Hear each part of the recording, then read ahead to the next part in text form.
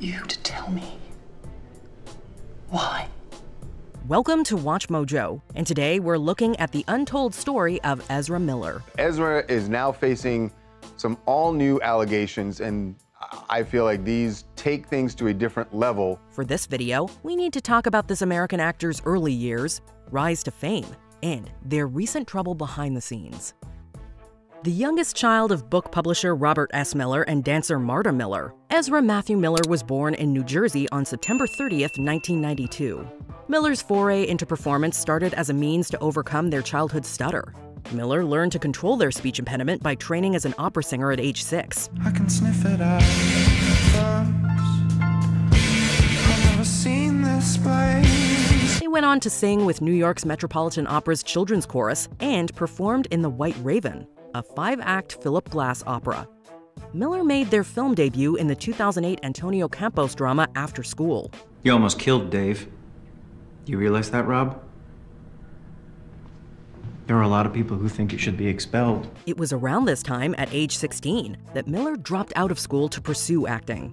Their most notable early role was as the titular troubled teen in We Need to Talk About Kevin, receiving a Critics' Choice nomination for Best Young Performer. You don't look happy.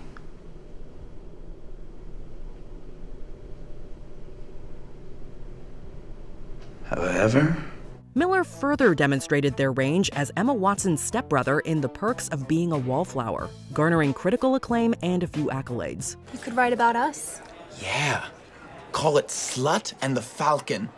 Make us solve crimes. They were excited to play a, quote, strong, compassionate, and confident gay character, as it was around this time that Miller came out as queer. From a personal standpoint, they had first experimented with the same sex during their school days, describing themselves during this period as, quote, a really confused queer adolescent. Miller also described a scenario where they became romantically involved with a male friend, who eventually turned against them. I don't know what kind of sick shit you're trying to pull, but you better walk away right now.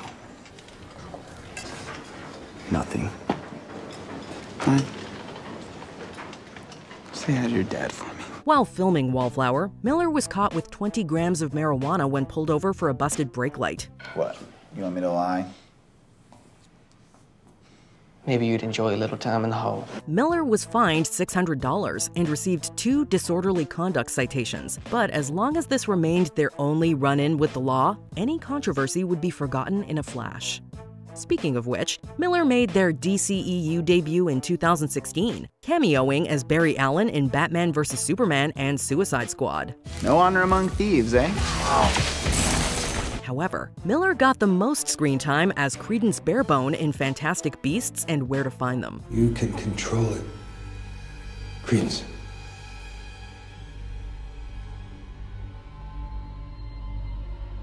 I don't think I want to, Mr. Graves. These 3 films were among that year's 10 highest-grossing releases worldwide. While 2016 was a monumental year for Miller, they were involved in a somewhat awkward incident at 2017 San Diego Comic-Con. Although Miller was there to promote Justice League, they garnered more attention when a fan asked if they were drunk. After Miller said that the Flash's fast metabolism prevents him from getting inebriated, the fan asked to smell their breath. Instead, Miller gave them a kiss, asking him how it smelled. Let me smell your breath.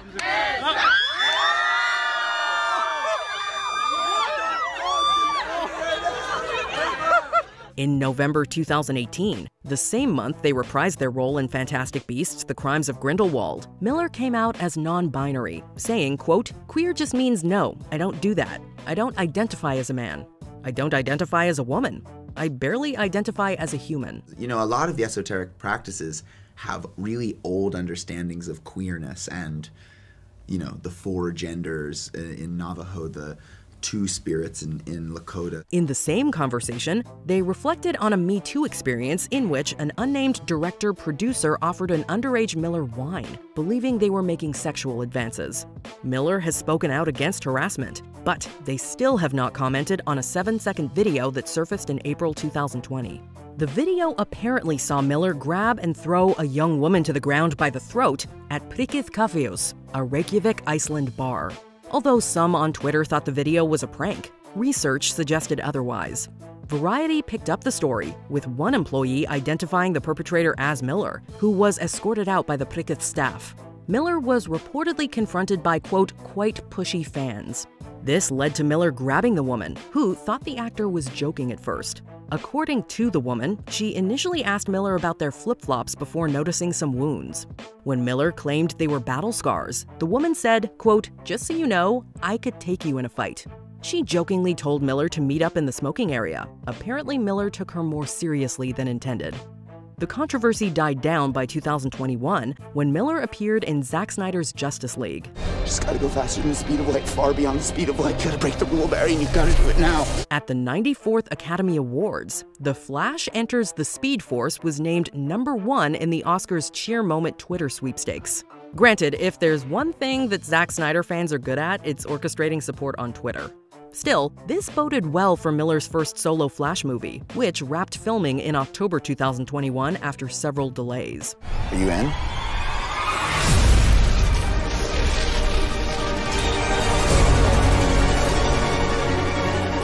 According to an insider, among the various production problems, it was reported that Miller had been, quote, losing it on set and endured, quote, frequent meltdowns.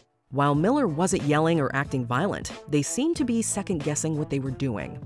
If that wasn't reason enough to give Warner Brothers cause for concern, Miller kicked off 2022 posting a 49-second Instagram video threatening a North Carolina chapter of the KKK. Hi, this is Ezra Miller, aka the Bengal Ghouls, the Mad Goose Wizard. While feeling animosity towards a hate group is understandable, people were mainly confused by Miller's words, especially when they called themselves, quote, the Bengal Ghouls, the Mad Goose Wizard. Okay, talk to you soon, okay? Bye! About 3 months later, Miller was charged with disorderly conduct and harassment following an obscenity-laced altercation at a Hawaii karaoke bar where they reportedly pulled a microphone from a woman and lunged at a dart player. Bail was $500, which Miller paid and was released. Miller's representatives have not yet publicly commented. During their arrest, Miller yelled at an officer for calling them sir, which conflicts with Miller's non-binary status. The officer says he was, quote, trying to be respectful, to which Miller replied, quote, if you fail to do that again, that is an act of intentional bigotry. Miller was released on a $500 bail, but this wasn't their only mishap in Hawaii. After the karaoke incident, a Hilo couple accused Miller of breaking into their home and stealing a passport, wallet, and other belongings. No charges have been filed yet against Miller for this latest incident. Later in April, around the same time the couple dropped their restraining order against Miller, the actor was arrested again at a traffic stop 20 minutes after allegedly throwing a chair at a 26-year-old woman's head in Pahoa.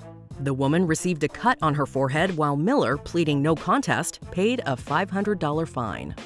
Miller's Instagram account was deleted in June, but they weren't done sending Twitter into a frenzy. The parents of 18-year-old Takata Iron Eyes accused Miller of grooming their daughter. They're now filing for court protection. They want a judge to issue an order of protection to keep Ezra away from Takata. The two met when Iron Eyes was 12 and Miller was 23. Iron Eyes' parents claim that Miller allegedly gave their underage child illegal substances and influenced Iron Eyes to drop out of school to follow Miller. Iron Eyes, now going by Gibson, denied these allegations, while the authorities struggled to locate Miller to serve them. The two are supposedly still on the run together. Clearly, Takata is aware that her parents are trying to step in and get the court involved because she posted a statement saying, look, I don't need a conservatorship. I'm seeing a therapist. I'm doing okay. So this has clearly been a battle that's been happening for a while. Also in June, a Massachusetts mother accused Miller of acting inappropriately towards her 12-year-old child.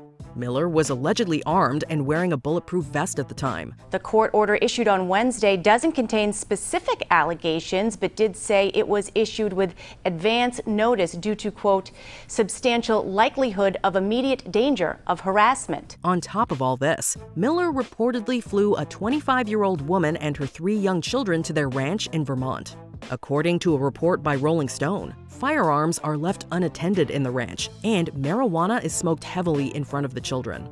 The woman's 1-year-old baby allegedly found a bullet and put it in her mouth. The concerned father claims that Miller paid to have the woman and her kids fly to Vermont after meeting them in Hawaii earlier this year. Before we continue, be sure to subscribe to our channel and ring the bell to get notified about our latest videos. You have the option to be notified for occasional videos or all of them. If you're on your phone, make sure you go into your settings and switch on notifications. Warner Brothers has reportedly held an emergency meeting to discuss Miller. Although a studio source denied this, WB will eventually need to decide what to do about Ezra. It's easy to misunderstand something when you hear it out of context. Why would I not know the context? I am the context. While Miller would be easy to replace in a future Fantastic Beasts film, The Flash is another story. Reshooting the entire film with a different actor is not practical or cost-efficient. No decisions have been made yet, but the film will likely skip Comic-Con. Things may calm down by the time The Flash is set to release on June 23, 2023. Otherwise, it's not like WB can just pull a Flashpoint. I know we're all thinking the same thing right now. Who's gonna say it? I'm not gonna say it. Did you enjoy this video? Check out these other clips from WatchMojo, and be sure to subscribe and ring the bell to be notified about our latest videos.